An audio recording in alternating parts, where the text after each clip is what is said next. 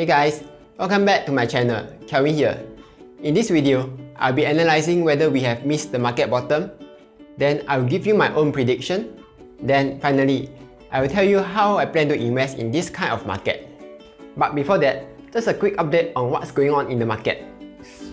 In late February, some virus reached the shores of Italy, which triggered the start of the fastest market crash ever, triggering circuit breaker after circuit breaker after circuit breaker. That's a lot of CB in just a few days. And if you look at this graph, it just took the market only 22 days to drop by 30%, meaning all the recent crashes by a huge margin. Just take a look at 2007 crash, which took well over 8 months to reach 30% drop, or year 2000, which took about 12 months to drop by 30%.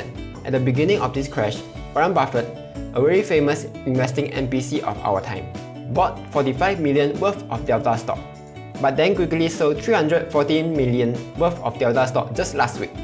So, in this market insanity, even the great Warren Buffett ignores the buy low sell high or buy and hold strategy. Nice. And then in early April, the US unemployment data was released.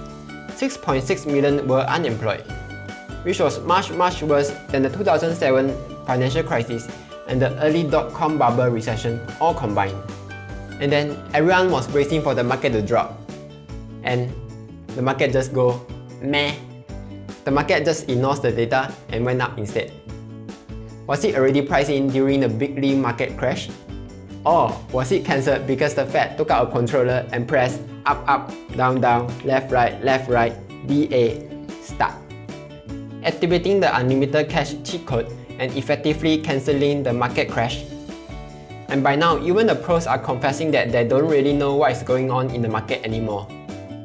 While half of the non-professionals are asking every other day what is going on in the market, and the other half claiming that they know what is going on in the market. In Chinese, there's a term called 马后炮, when loosely translated means the horse runs after the cannon sounds, which means that the people who claim that they know what is going on in the market actually doesn't know what is going on in the market.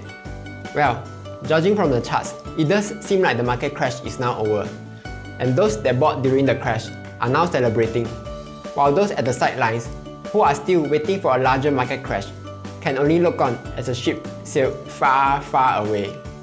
Now, we have caught up to the present day, and the big question on everyone's mind is, did we miss the stock market bottom?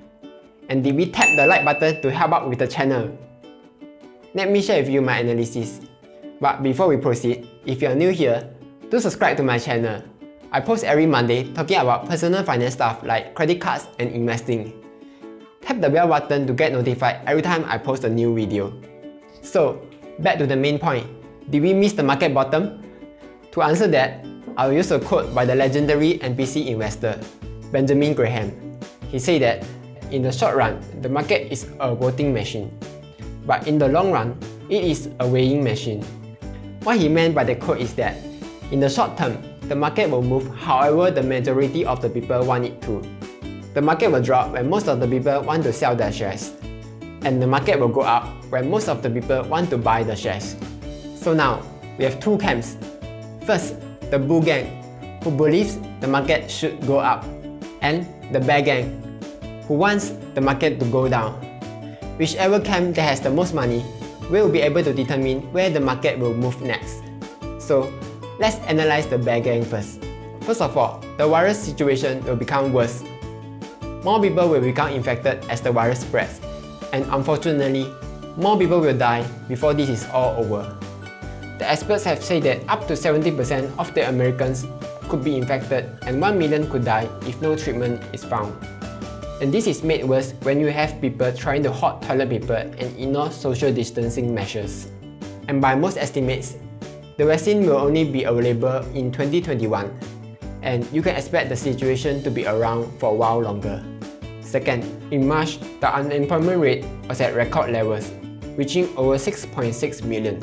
But as things drag on, with all the virus situation and the lockdown order, you can expect that more and more businesses will either fail or forced to cut their employees. Let's face it, there are a lot of businesses that are highly unprepared for this kind of climate, and they will definitely fail without a few months of income. Like restaurants, airlines, cruises, and tourism-related industries, even though the government will be supporting them by providing stimulus package. But despite all of that, there will still be some small businesses that will fail. The third reason, GDP in Q1 and Q2 will be the worst ever. With businesses shutting down, cities on lockdown, unemployment rate rising to record levels, the whole global economy will be slowing down. GDP in Q1 and Q2 will definitely be bad this year. There's no doubt about it. JP Morgan also just released an article expecting that the GDP will be down by over 40%. That's a crazy amount. So, with all these factors, the bear gang has a lot going on for them. But the bull gang has a lot of strong cases too. Let's take a look. First up, the market has gone down by quite a lot. In the last few weeks, the market has fell by over 37%, wiping out all of the stock gains since Trump's election, effectively bringing us back to 2016 levels. That drop is huge, right? What it means is that the market has priced in most of the bad news. Stuff like the virus will still be around for a very long time, businesses will shut down, GDP will decline, and a recession will come. Most of that has been already priced in. And that's why when the 6.6 million unemployment data came out, the market didn't even flinch, because the market knows that it is coming. And second, the Fed will try to prevent a recession from happening. In March, United States announced a $2 trillion stimulus plan, followed by the Fed unlocking the unlimited cash cheat code, making the cash printers go brrrr. And who says money can't buy happiness? The market has been happily going up ever since. Unless you're betting your life savings in spy puts. Well, in that case, I don't know what to say to you. Other than, お前はもう死んでいる。 Well, in any case, it seems like the Fed has managed to reduce the impact of a recession. Will they succeed? Only time will tell. And the third reason, the economy will restart soon when all the lockdowns all across the world is lifted. Even Wuhan, where all of this is started, has lifted its lockdown, and life is slowly returning to where it once was. Restaurants will reopen, cinemas will be back in business, and everyone can go back to work again. With over 20 vaccines being developed all around the world, it's just a matter of time before the cure is completed. And since the market prices everything in advance, you'll see the market recover much earlier than the actual recovery itself. So, with that all being said, here's what I think. To put it bluntly, no one knows how the market will move tomorrow or next week or next month. But if I have to guess, all of the bad news like the virus situation, unemployment rate, bad GDP, and the recession are priced in already. And same for the good news. A cure will be found, the economy will be restarting soon, and so on. And since it is kind of like a stalemate now, the market will trend sideways up and down about 10% for a few months. But gradually, it will go up. In the long term, the market is always guaranteed to go up, right? In the short term, if any unexpected bad news comes out, the market will continue crashing. Take for example, China has lifted its lockdown because cases has been declining, right? But if we were to see the infection speeding up and another lockdown happens, then the market will crash all over again. That's just my guess anyway. As I have said, no one will know how will the market move. It's much better to use your brain cells on other stuff than trying to guess how will the market move every other day. So here's my plan. Dollar cost average. Market goes up, buy some stock. The market goes down, buy even more stock. So simple.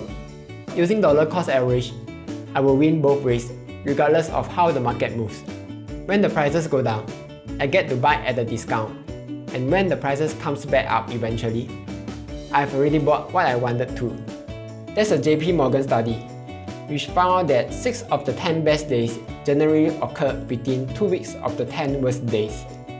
So it's much better to dollar cost average than trying to time the market and guessing the market's bottom, then subsequently missing on the best days in the market, regretting it when the market finally recovers and you didn't buy when everything was at the massive discount. Let me leave you with a quote which goes something like, "If you don't love me at my worst, then you don't deserve me at my best." So that's all for today, guys. Let me know in the comments down below what you think will happen in the market. Will it go up or will it go down? Like, share and subscribe as I'll be posting every Monday. See ya!